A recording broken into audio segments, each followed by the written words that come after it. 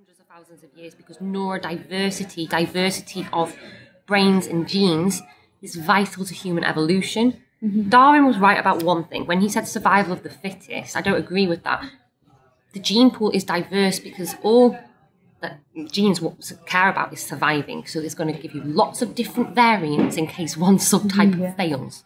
So we need this diversity, and we always have. Going a little bit into your own personal history, when did you find your focus in being an advocate, and how did that come about? Because you talk a lot about how people on the spectrum find these incredible areas of concentration to innovate within. So I found out I was autistic when I was 27, but I knew I was different all my life because people kept telling me, you're weird, you're quirky, there's something strange about you. So I just kind of put it down to my personality and the difficulties I had gone through. But I found out definitively that I was autistic because of my son. My son is speech apraxic, which means he speaks non-traditionally. He won't speak like you and I. It's very limited, and it's also quite muffled because of the coordination. And he has some learning difficulties too. So we're very different autistics. But we're also, I've never met anyone more similar to me. And our differences, yes, they're there, but our autism, the way we think, the way we feel, the way we emote, the way we make sense, the way we regulate is the same.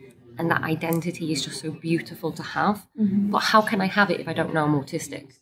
So diagnosis was vital, but it came late. It came at 27 years of age. And it took me 2 years to really accept it because I just didn't feel like it belonged to me. I felt like I was robbing people who needed the label more than me. Until I realised that was just rubbish. And I started Agony Autie because I knew that other people were feeling like me.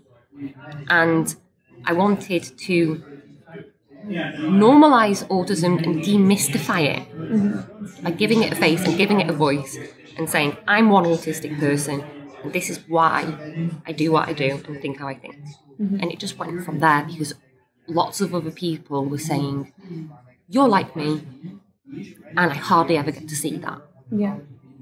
So thank you, because I don't feel so alone. And that's all it is. They're drawn to me because they don't feel so bloody alone. And that's why it's gotten so good, I think.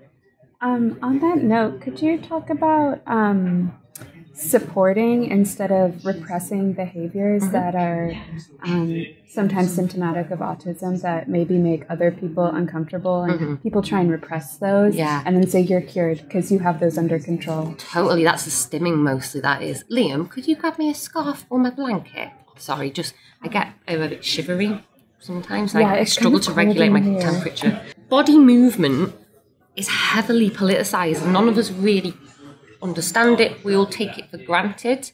But if you're autistic, you'll know that body movement is very controlled. And what I mean by that is we are all taught and expected to sit, stand, listen, interact, learn in the same ways. Because if you don't, it's disruptive to the status quo or disruptive to somebody else's learning.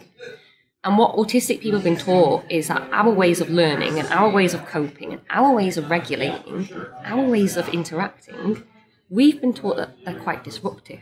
And some of them can be. Some of them are challenging to us. So stimming can become harmful when we're distressed.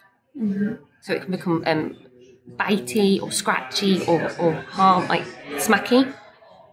But it's a regulation. And the stimming isn't what's causing harm. The stimming is an indicator. It's a communication that I'm not okay. So when I see stimming, instead of seeing it as a disruption and trying to repress it, see it as a communication. This person's overwhelmed, or this person may be expressing happiness actually, or excitement.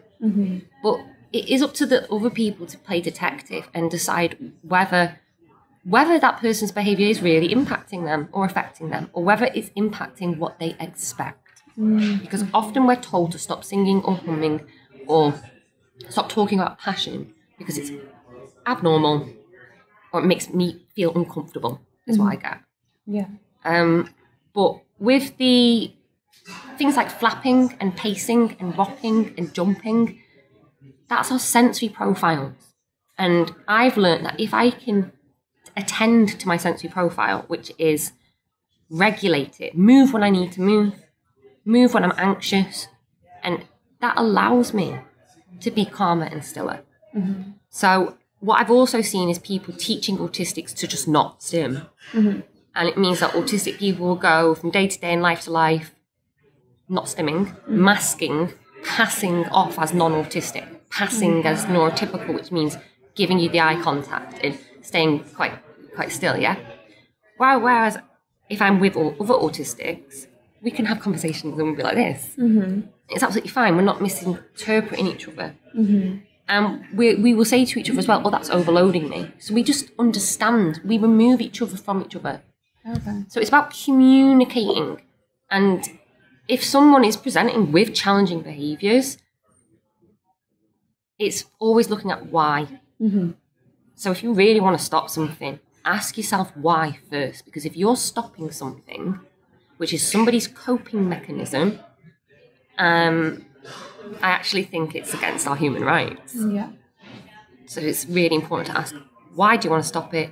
And why is this behaviour even happening? Okay, that makes a lot of sense.